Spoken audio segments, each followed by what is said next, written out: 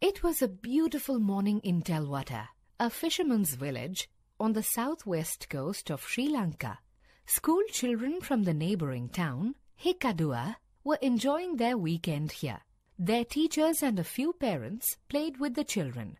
"Miss, our castle looks real," Nihinsa said to her teacher, Miss Sanuthi. "Yes," the teacher smiled, dusting off sand from her clothes. Just then, a wave swept up. It broke a little away from the sandcastle, but the water ran up to it.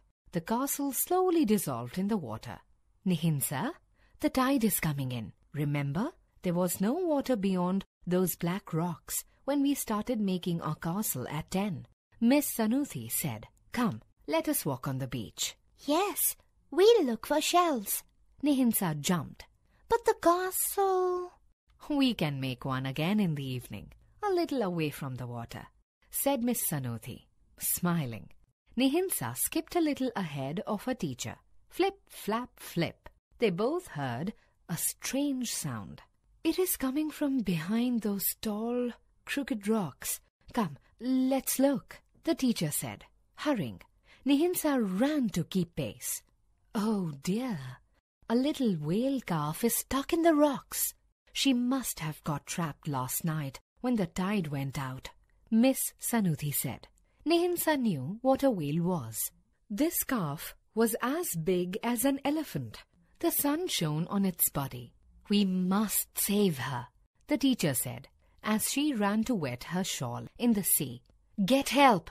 Nihinsa ran down the beach, waving her red scarf, shouting, "A baby whale is trapped in the rocks! Help!" The teachers gathered the children and rushed to the spot. The parents, drivers and bus conductors joined in too. A teacher shouted, "Use anything that holds water. Pour water over the whale. Wet your scarves, shirts and jackets and place them on the whale." The children fetched mugs, buckets, spare tires, bed sheets, anything they could find in the bus. They ran to the sea, filled them with water. Then they ran back to the calf and threw the water over it. "Don't cover the blowhole and the fin. The whale needs to breathe," Miss Sanuthi shouted to the children, who covered the calf with wet clothes. Many children dug a pit around the calf. 2 hours went by. The tide filled the pit with water. Everyone was tired, but nobody stopped pouring water. "Please, live," Nihinsa told the whale. The water reached higher.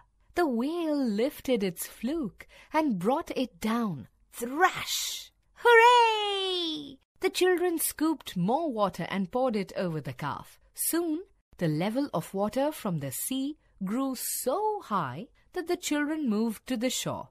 You can! They chanted. The whale calf released a big spring of water from her blowhole. "She will live," Miss Sanuthi said. The children cheered. The calf twisted and turned as the tide lifted her above the rocks. Her flippers moved smartly. The tail beat the water. Thrash! The whale calf swam away. "Bye, brave calf," Nihinsa shouted.